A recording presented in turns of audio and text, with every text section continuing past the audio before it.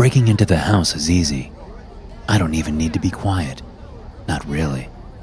This neighborhood loves Halloween, and it's in full swing right now. I can hear occasional screams from the house across the street. They have one of those motion sensor decorations of a witch that pops up from a cauldron to scare kids as they pass. The house next door is blasting one of the Halloween movies. Jamie Lee Curtis screams in terror as Michael Myers walks menacingly after her. Even though there were no lights on, I walked up to the front door of the house just a few minutes ago, dressed in my skeleton costume. I rang the doorbell and knocked, listened hard. Nothing. No sign of movement, no television on. The woman who lives here is gone for the night. So I circled the block and then came back around, headed to the back door. I make sure my gloves are on nice and tight before I put an elbow through the pane of glass nearest the doorknob. I unlock the door and move inside like a wraith. Upstairs, I find the mother lode, a box of expensive jewelry. I dump it all into my backpack. I'll remove the stones and sell them separately. The metal I'll have melted down and sold. A car door slams outside. Stepping over to a window, I part the curtains and look down. The woman is walking from her car to the front door. She looks like she's just been to a Halloween party, dressed in a skimpy Lara Croft outfit. Shit. She disappears from sight as she moves up the porch steps. Just as I'm about to turn around to get the hell out of Dodge, I see a dark figure appear from around the hedge at the edge of the property, running full tilt toward the porch. I assume it's a man, but I can't be sure. Whoever they are, they're wearing black robes and one of those scream masks. I move out of the woman's bedroom, looking for a place to hide until I can sneak out of the house.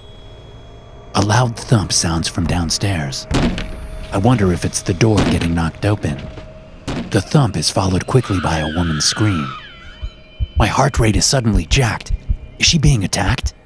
I move over to the top of the stairs. The sounds of a struggle reach my ears. "Get away!" the woman screams. Footsteps thud on the hardwood floors. The woman appears below me, heading up the carpeted stairs toward the landing. Then, the black-robed figure appears behind her. The person in the scream mask grunts, the sound telling me it's a man. He grabs her ankle, causing her to fall face first on the landing. He grabs her arms and pins them behind her back with one hand. Then he starts pulling at her clothing. My blood boils. I may be a thief, but I'm not lacking in empathy. What I'm taking from the woman can be replaced by an insurance company. What he's trying to take from her can never be put right. She's still whimpering, fighting. He must be strong, the way he's holding her down with only one hand. I move to a hallway table, grabbing a heavy brass lamp, yanking the plug out of the wall as I head back to the stairs. I take them 3 at a time, reaching the landing in seconds. The man's shrouded head moves slightly as I bring the lamp back, readying it for the blow. He looks up at me just before the base of it connects with his masked face. He topples off her, and I hit him again with the lamp, and again. The woman is screaming. She scrambles away from her attacker. The guy goes limp after the 3rd hit. I can't see how bad the damage is, but judging by the feel of the hits, it's pretty damn bad. Life-threatening, probably. "What are you doing?" the woman screams. I straighten and turn to look at her. What kind of question is that for someone who just kept her from getting raped? "What the f*** did you do? Oh my God!" She's crying now. She crawls back over to the masked figure. Miles, that's my f***ing boyfriend. We were playing. It wasn't real." My stomach cramps. I suddenly realize I'm no longer wearing the plastic skull mask I had on earlier. I took it off and put it in my backpack as soon as I saw the house was empty. "What the f*** are you doing in my house?" the woman says. She pulls the guy's scream mask off. It doesn't look good. I don't think the guy is breathing anymore. The woman makes a choking sound. She moves down the stairs. I step after her, still holding the lamp in my hand. "It's okay," she says, her voice shaking. She doesn't look at me. "It was an accident. It's okay." "Where are you going?" I ask. "It's okay. I'll tell them. It was all a misunderstanding." "Wait," I say. My mind is racing 500 miles a minute. The few options I have repeat in my head, gaming out the possibilities. I know the same thing is going through her head. She stops at the bottom of the stairs. 5 feet separate us. She looks up at me, and then she runs. I chase her. She makes it through the front door before I can get to her, but I lunge out and hit her in the back of the head with the lamp just as she's about to scream for help. She goes down hard, smacking her face into the wooden porch.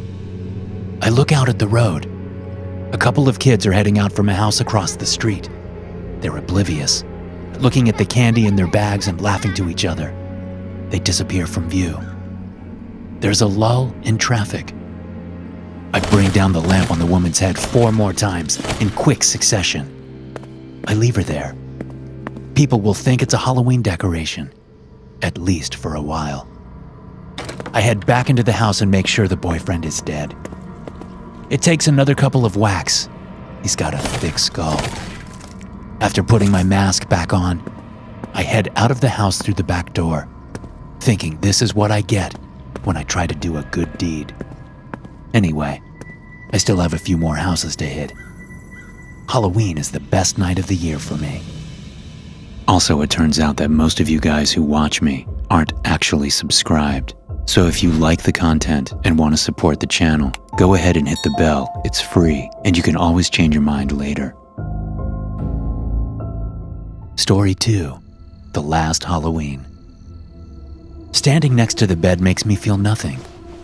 I reach my left hand out toward the hem of the purple and green blanket, but I can't bear to touch it. Part of me wants to see what's underneath, even though I already know. The 2-person-shaped bulges stay covered. I pull my left hand back. In my right hand, I clutch a kitchen knife. I didn't dare turn on the light when I came into the room, but the blinking orange lights from outside the window provide enough illumination to see by. I know the room well anyway. I could navigate it in total darkness. There's no way I can lift the blanket. No way I can look. I have to accept that. Moving to the window, I look out onto the street. Halloween decorations wink and sway and grin vacantly. The orange pumpkin lights lining the roof above the window blink. There is no movement on the street, aside from orange, yellow, and brown leaves skittering along the asphalt and flapping in the gutters. I imagine one of the bodies on the bed behind me sitting up, the blanket falling down to reveal a haunted, horrific face. My throat thickens. Could it be true? Spinning around, I see that neither body has moved. I feel a deep sense of relief, tinged with regret, and quickly swallowed by sorrow. Moving down the stairs, I wonder if I'm really here. Maybe this is what death is like, so quiet and lonely. Maybe I'm dead at 16 and I don't even know it. I pause at the bottom of the stairs, lifting my left arm up and poking it with the kitchen knife. I wince, and the sharp point draws a bead of blood. Still here. The front door is open, and a few leaves have blown into the entryway. They crunch under my shoes as I walk outside. The Thurmans, who live across the street, have left their front door open too. I walk down the concrete path toward the street. It's bordered on both sides by a perfectly manicured lawn, dotted with creepy ghosts and flickering jack-o'-lanterns. Before crossing the street, I look both ways. Habit. Of course, there's no traffic, no vehicles, no people. The trick-or-treating is all done, finished, forever. The Thurmans have a scarecrow on their porch swing. As I stand there, looking at it, I sense movement behind me. Looking back, I think I see a dark figure standing in my house's doorway.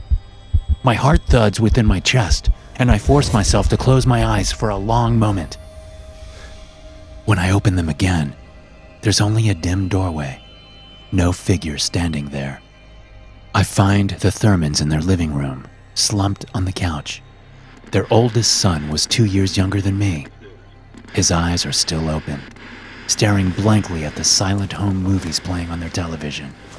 The younger one, Toby, is tucked between his father and mother, his face screwed up in fear, or pain, or both. I have no problem looking at them. I don't feel much of anything. Numbness. The other houses in the immediate area hold similar scenes. Freshly dead bodies. Some of them are gathered together, like the Thurmans. Some aren't. Delirium seems to take root, and I wander down the middle of the street, looking at houses for signs of life. Surely, I'm not the only one left. Soon enough, I find myself nearing the center of our little village, our town, our community, whatever you want to call it. I hear the sound of footsteps coming from just around the bend, followed by the sound of a car door shutting. At the corner of a tall wooden fence, topped with string lights of little ghosts, I peer toward the mansion there. The mansion at the center of town. There's a man moving around there, rushing down the wide marble staircase to a blue Range Rover parked in the circular driveway. He carries several bags, making his journey cumbersome. I know his face well. The craggy contours of it are second only to the curves of my own face.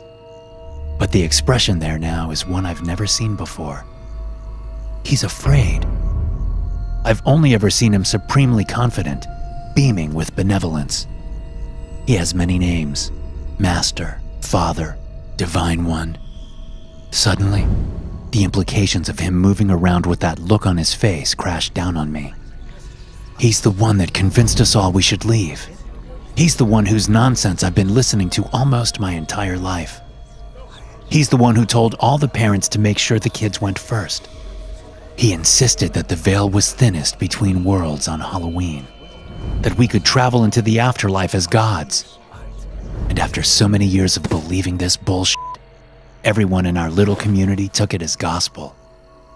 I heard my parents talking about it a week ago. I was supposed to be asleep, but I heard them talking, and they mentioned my name. They were discussing how they would get me to eat the poison candy before taking their own doses. We would travel together into eternal life. Halloween was a great time to do it, they said.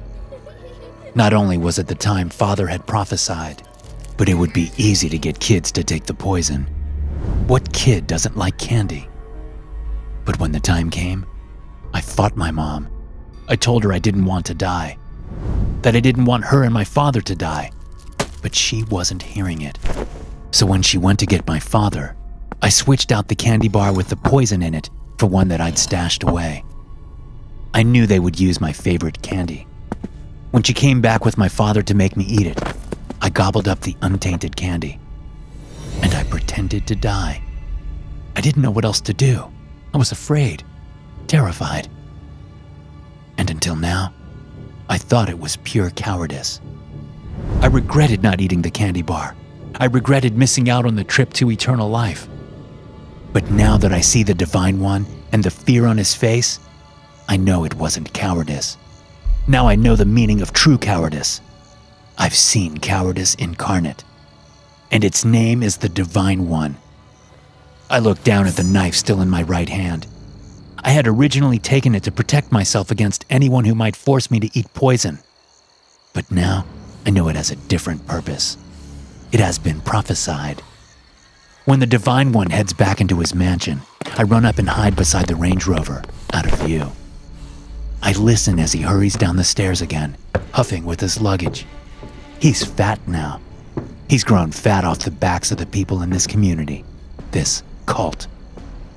He shuts the Range Rover's trunk and starts around toward the driver's side, where I crouch. I remember the bulges of my parents' bodies, their death masks hidden by the blanket. I wanted to look, but I couldn't. I just couldn't. The Divine One sees me as he comes around the side of the vehicle. His eyes go wide just before I spring, lunging toward him, leading with the knife. He gurgles and whines as he collapses against the Range Rover, clutching at the knife stuck in his neck. "You have nothing to worry about if you're right," I say to him. You can live forever as a god. But if you're wrong..." Looking into his eyes, I know he made it up. I can tell by the fear there, the regret, the shame. He made it all up. For what? Soon the world will know what happened here.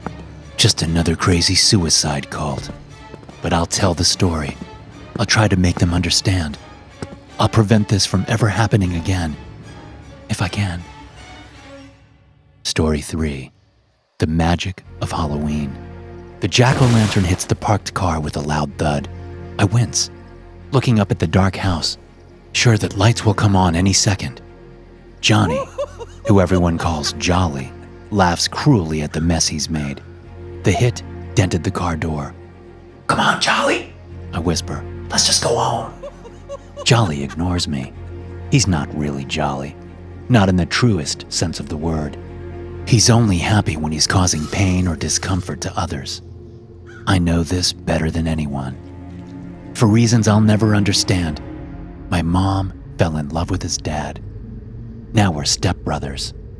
Hooray. I walk away from the house. There's a path of destroyed pumpkins behind us, along with smashed eggs on front doors, toilet paper snagged in trees, and vandalized Halloween decorations. "Where you going, dipshit?" Jolly calls out, running to catch up with me. "Home," I say. "I don't care if I get in trouble for leaving your side. I'll just tell them what you've been out here doing this whole time." Jolly grabs me by the cape and yanks me back. I'm wearing a Thor costume. I should have known better than to wear a costume with a cape. It just makes things easier for Jolly. "You tell anyone anything, I'll curb stomp you, you little shit." His breath smells of half-digested candy and chewing tobacco. I don't know what a curb stomp is, but it doesn't sound good. At 16, Jolly is 4 years older than me, and a lot bigger. He's wearing black clothes and carrying a black backpack. "Fine," I say, yanking my cape away from him. "I won't tell. Let's just go home." "Not yet," he says. "I want to hit the Delgado house first. Teach those f***ing assholes a lesson. And you're my alibi. You know what that means? It means you're going to lie and say I was with you at the movies all night. Halloween double feature." At least we're getting close to home. The Delgados live just 1 block over. Jolly has been feuding with their 2 sons for as long as I can remember. They're nice kids. At least, they've always been nice to me. It's probably why Jolly hates them. He likes to smash out any kindness. I guess he wants everyone to be as miserable as he is. He's now out of toilet paper and eggs, so we don't make many stops on the way. Although he does smash nearly every pumpkin he sees. I'd like to smash him one of these days. We walk up to the Delgado house, which is a nice 2-story white house with dark blue trim. It has a big oak tree in the front yard. Halloween decorations hang from the massive branches. There are 2 lines of jack-o'-lanterns along the walkway leading up to the house. Surprisingly, Jolly ignores these. "Well, what do we have here?" he says, walking up to the porch and snagging a huge pumpkin. It's no jack-o'-lantern. It hasn't been carved, but it has something painted on the front in red letters. "Do not smash." Jolly laughs his cruel laugh again as he chucks the pumpkin against the concrete walkway. It cracks, but doesn't break apart. But Jolly hasn't noticed. He's been picking up the glowing jack-o'-lanterns and smashing them. I stand back, watching for cars on the road, or for lights coming on in any of the houses. When I turn my head back towards Jolly's frenzy, I see the cracked pumpkin move. At first, I think he must have bumped into it, but he's nowhere near it. Besides, it's still moving. The dark crack widens and the pumpkin breaks apart, revealing a mess of pumpkin guts. But the guts are moving now too. A small, bumpy orange arm with black claws on the 4 stubby fingers emerges from the mess, followed by another arm. Then a head comes out, shaking like a dog trying to get dry, throwing off slimy pumpkin guts. The head looks like a small pumpkin, but it has eyes and a mouth that glow with poison green light. The rest of its body emerges as the creature crawls free of the wreckage. It moves on all 4s, its legs shorter than its arms, but thicker. The whole thing looks like it could be made out of pumpkin parts, but it moves with the fluidity of a cat. Its glowing eyes sweep over me, its jack-o'-lantern mouth stuck in an evil grin. Jolly? I stutter. He pays no mind. The creature looks over at him. He's just finishing with the jack-o'-lanterns, turning his attention toward the decorations hanging from the oak tree. Jolly! I shout. What the hell is it? There's someone coming. Look! I say, pointing toward the creature, which is stalking slowly toward him. Jolly sees it and laughs. What the hell is this? A cat dressed up for Halloween? He takes 2 steps toward it and tries to kick the creature, but it grabs onto his leg. Jolly screams. What the f***? He says, jumping around and kicking his foot. The creature's claws must be sinking into his flesh through his black pants. The thing scrambles up his leg and moves up under his sweatshirt, all while Jolly beats at it and screams. I don't see what the thing does, but I can guess as blood spews out from under the hem of his sweatshirt. Suddenly, the bulge in his sweatshirt goes flat. The energy has gone out of Jolly. He coughs up blood and clutches his stomach area. His eyes are dull with immense pain. He stumbles around while I watch, speechless. Then he slumps against the oak tree's trunk and stops moving. I knew one day Jolly would go too far. I knew he would come across someone who wouldn't take his crap lying down. But I could have never imagined this. Movement from the Delgado house catches my eye. I look up to one of the second-floor windows to see the 2 teenage brothers looking out. They both wave at me. I wave back. Then I turn and head for home, thinking about that creature, curled up and sleeping in Jolly's chest cavity. I doubt it will be there in the morning. It's just one of those things, the magic of Halloween. I know just what I'll tell my mom and my stepdad when I get home. I'll tell them that Jolly ditched me, so I went to the movies, a Halloween double feature. Thanks for watching. Be sure to subscribe and smash that like button to get notified every time I upload a new video. You can also check out some more of my animated horror stories right here.